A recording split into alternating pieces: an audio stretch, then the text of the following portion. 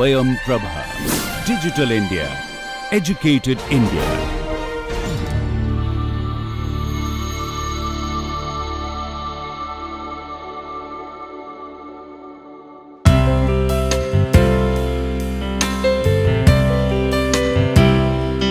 Welcome students to the NPTEL online certification course titled Visual Communication Design for Digital Media.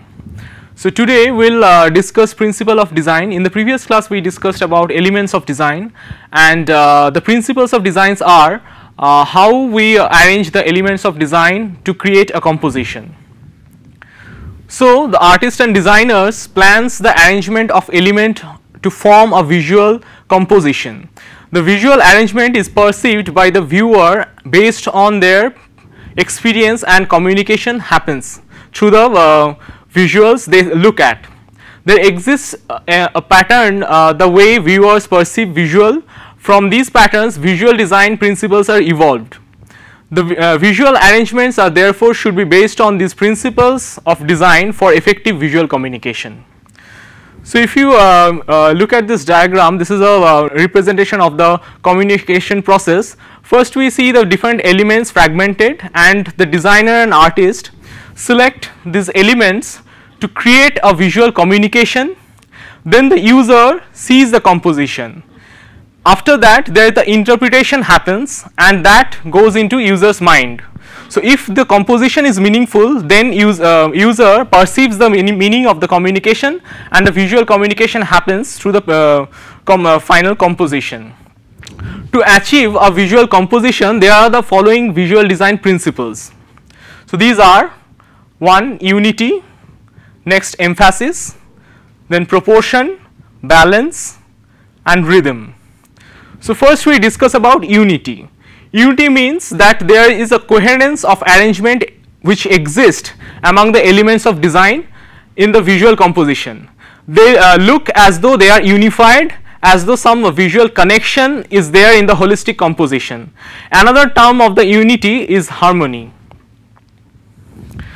So visual and intellectual unity, we should not be confused between visual and intellectual unity. Visual unity is visually we connect different elements of design. Suppose there are circles, it can be smaller circles, it can be bigger circles, but as there is a unity because of the element shape of the shape of the design, that is circle, we connect the designs. Similarly, if there are unity in texture, unity in line quality, or unity in the other elements of design, we connect the composition. But in terms of intellectual unity, there is a thematic connection, not in the connection, not a visual connection is there in the composition. So we can define the intellectual unity as the whole must be predominant, the visual unity is, and there are different kind of unity. One is visual unity and another is thematic unity. We are in the principle of design, we are actually talking about the visual unity. Intellectual unity is not a part of the principle of design. Intellectual unity is just a thematic unity. So for example, if we talk about visual unity, so for example, if in the composition there are multiple circles, one circle is smaller, the other circle might be bigger, even though there can be a color difference, but still because of the shape, unity in the shape, that is the element of design, we perceive the composition as a holistic one. And it can be in terms of texture, in terms of color, in terms of line and other elements of design, the unity can be achieved. Whereas the thematic unity is just a conceptual unity. For example, if we paste the photograph of a tree and a flower and a fruit, then we unite them as a parts of flora. So that there might not be any visual unity in the composition, but that is just a thematic unity. So the ways to achieve unity are different. So we will discuss them as one by one. So one is proximity. An easy way to gain unity is to make separate elements look as if they belong together. So if we arrange different shapes, different visual elements together, and then they look unified. For example, this is a example from taken from Laurel and Pentax basic design. So in the first composition A, if we see, there are different elements, all have different color, different texture, and they are not together. In the second composition in B, they are placed in the closer proximity. So in the second composition, we perceive this circle, this rectangle and triangle, and these four things together as a combined one. But in the first composition, we don't perceive that. The next way to achieve unity is repetition. Perceiving a visual path and a connection based on the repetitive arrangement of different shapes or different lines or texture can create unity. For example, in this poster, we can see there is a similar two shapes are repeated twice. The color is different. The shape also has a this shape also has a 2D effect, whereas this shape has a 3D effect, but still we unite them because of the continuity, the visual continuity we have. For example, this is a example from web design. So if we see the pop-up window here and the backdrop has unity because of unity because of the continuity. The continuity is there in terms of color. So you can see yellow color over here, that is also there in the backdrop. This red color usage of red color is there, that's also there in the backdrop, and the squarish format is also matching with the backdrop. So there is a unity because of the principal continuity. The next is similarity. If there are similarities in the elements of design, we also perceive the composition as unified. For example, there is a packaging design. So different packaging design has different names, different colors, different products packagings are of different colors and different names, but still you can see the unity achieved with the arrangement of the elements of design. So in the first example, the color is the color of the product is red, and the second example, the color of the product is material which is there is green.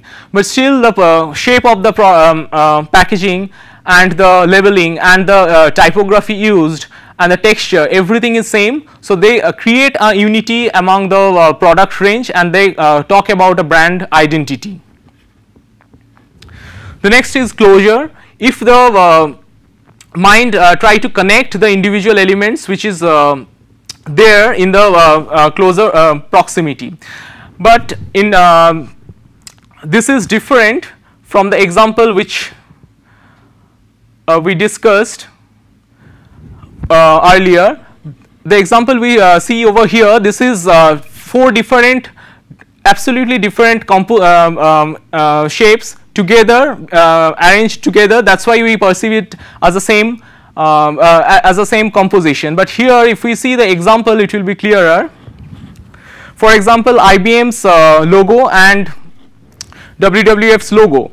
So in terms of closure, smaller element doesn't have any meaning. When we see it together, then we can read the IBM, the complete fonts of I, B and M. But if we see it in a fragmented way, these are just a series of rectangles. Similarly, in this logo of WWF, there are some black and white compositions. Because of the close proximities, they create the shape of the panda. So there is in this principle, the shapes are together, and the meaning comes when they are composed in a particular way and positioned in a particular place. So the holistic meaning is there, but individual meaning is not there. Then another way to achieve unity is common fate. Elements which are likely to be perceived as a unity, as a one unit, if they are moving in the same direction. For example, the famous poster by Herbert Bayer, the Bauhaus poster where portraying Kandinsky. So the first is the original poster. The second, if we see the elements, different elements, the typographic elements, the photographs and the shapes we see are there, and the background is deleted. The third example is actually the poster is tweaked. The first composition, first element, what we see the photograph is changed, the direction is changed, and here the typography and the boxes, the directions are changed. So if you see this example and this example, here all the elements are following a same particular direction, which is this axis, whereas in this example these two are not following the axis.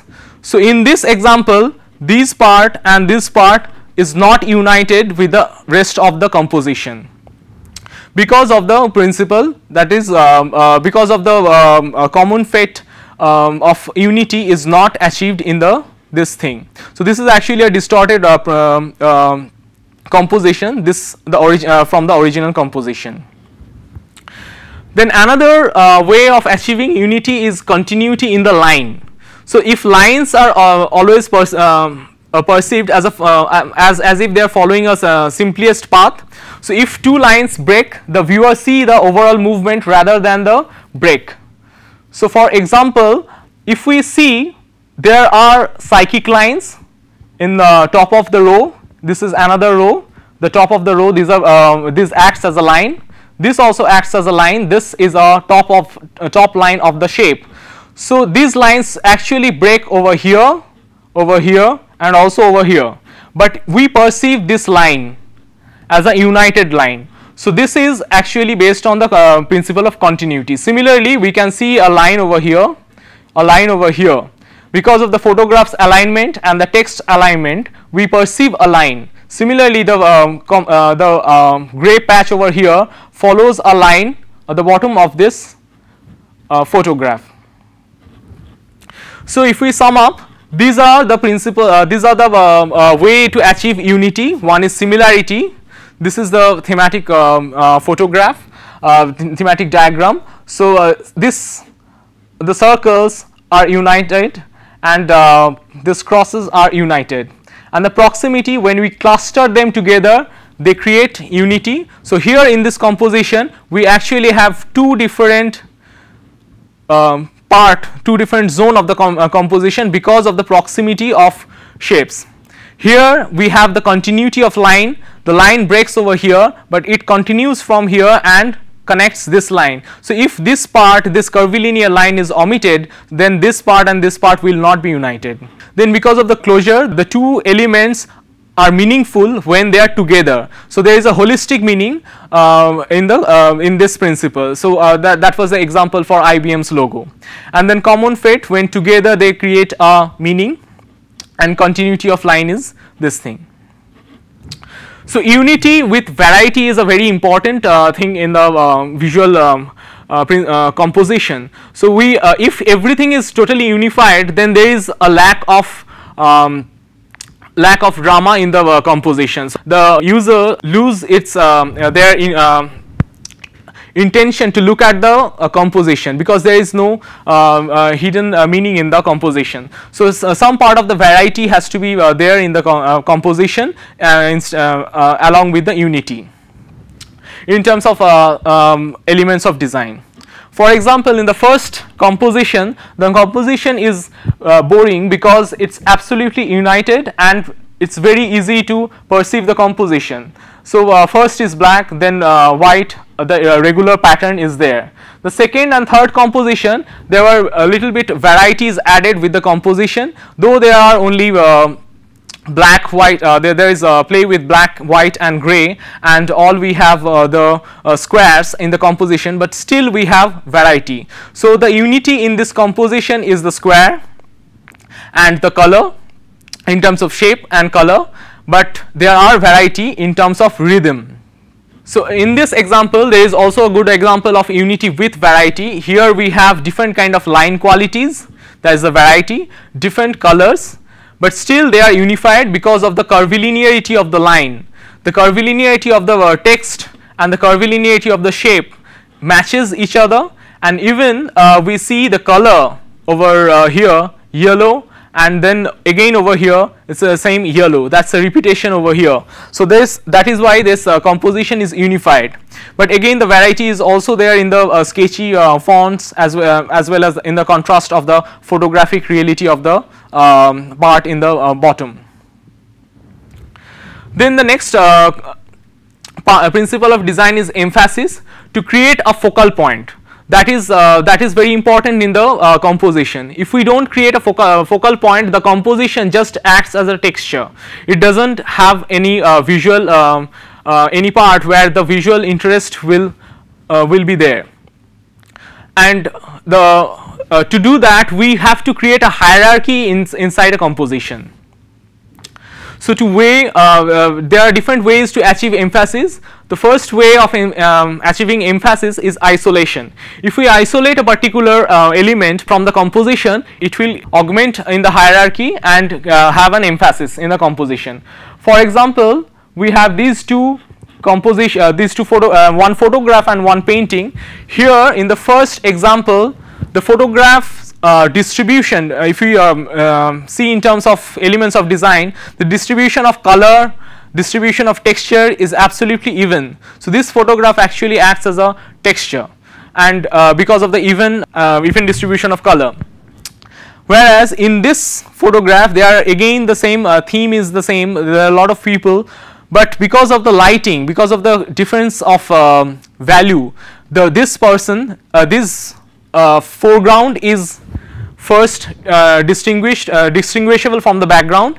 But even in the foreground, if we see, because of the isolation of this man from the rest four man, this man is getting the emphasis. So in this composition, if we think about the hierarchy, this here the first level of hierarchy is this. So this person gets the first attention, then these four person gets the second has the second hierarchy, second level of hierarchy in the composition, and all these persons, though they are their facial expressions and bodies are detailed, but because of the illumination level, they act as a background in the composition. So another way to achieve emphasis is the placement. So if we see in this example, all the shapes, and though they have different shapes, they direct to a particular shape. So here, among all these shapes, this rectangle gets the emphasis because of the position and because of the placement of the other rectangles. All the other rectangles are directing to this rectangle. Again, in this example, we have this poster designed by Adolphe Meuron. So here all these lines direct to this star. Because of these lines, the star gets an emphasis. The star's color, if you look at the color contrast and the shape and the area it occupies, it's not much, and the color contrast is also not high, whereas we have the higher color contrast over here in the bottom. But because of the placement of this particular vantage point, the star gets the first emphasis in the poster. Another way to achieve emphasis is scale. So if we play with the scale, if we increase the scale of a particular known object, the object gets an emphasis. Or if we also suddenly decrease the scale, which also gets an emphasis. So more or less, if there is a scale change, so we can create an emphasis on that object. So here we can see the comb over here, and the glass over here, and the brush over here are enlarged in scale. So but the other furnitures in the room are of the scale we are normally used to perceive them in this scale. So these three objects has the emphasis because of their enlarged scale. Similarly, in this composition, if we see these top view of skyscrapers over here, these two skyscrapers, and is absolutely of a different scale than the shoe. So here, because of the color contrast and the scale, the shoe gets an first emphasis, and because of the color contrast, the different color contrast, the right up which is aligned to, with the shoe gets an the emphasis is there as well because of the direction it's pointed towards the shoe. The shoe gets the first emphasis, and then because from the shoe there is a typographic element coming here, so that also gets an emphasis because of their enlarged scale. Another way to achieve emphasis is contrast. So if we create a light and dark contrast, or a texture contrast, or a shape contrast in shape, we can create an emphasis in the composition. For example, here the contrast is created based on color. So here we the complete composition has a tone of blue, and the flower over here has a yellow color, and if we see the color wheel, yellow and blue are the complementary color, so they have highest possible contrast in this composition. And also if we see this line is a sketched line, and this these are the photographs. Also this line gets the second hierarchy in the emphasis because of its line quality. The other things what is used in the compositions are photorealistic, whereas this line is hand drawn. So that is why this line also the face which is created by a hand drawn line also has an emphasis in the composition. Then the other way of creating emphasis is a direction or the pointer. If this in this composition we see these two triangle is pointing towards the circle, though the circle is smaller in size and occupies less area in the composition, still the circle gets an higher highest emphasis than the other two triangles. Here in this composition also we can see the emphasis is there because of the direction. If we start reading from here, it's metro and polis. So metropolis, if we read, O is here, so this circle is here, and because of this typography it directs toward the circle. When we stop reading from here to there, the S is there in the circle. So this circle and the center of this this complete composition is this. So this gets an emphasis in the composition. We can see that there has to be a structural hierarchy in the composition. So for example, we have two packaging design over here. So there are in this packaging design there are photographs, there are typography, and there are some blank vacant spaces. So here in the composition, if we see the first write up which starts from here has a larger font height. So this has the emphasis as well. We also have a photograph over here which also has an emphasis in the next level, but here these typographies are barely readable. So this has a least degree of emphasis in the composition. So the next principle of design is proportion. So in terms of big and small, however, they are relative, but the proportion refers to a relative size, and size measured against other elements or against some mental norms or standards are perceived. So the proportion, when we think about proportion, we also think about what we already have perceived. So if that matches with the proportion, we perceive the proportion is proper, and if it doesn't match with our preconceived notion, then we see some anomaly in the composition. For example, that's why some of the proportion acts seems beautiful in our user's mind, and some of the proportions look odd in user's mind.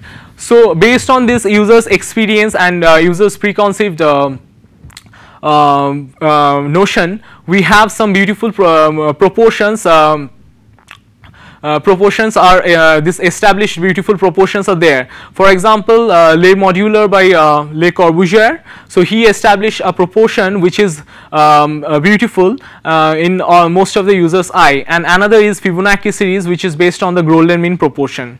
So these proportions are actually we find them in the nature. So these Fibonacci series and Le Modular can be found in flora and fauna. For example, we see the Fibonacci series in the conch shell, we see Le Modular in ideal human body part. Even the Fibonacci series, which is derived from golden mean rectangle, is there in Vitruvian man's Da Vinci's Vitruvian man.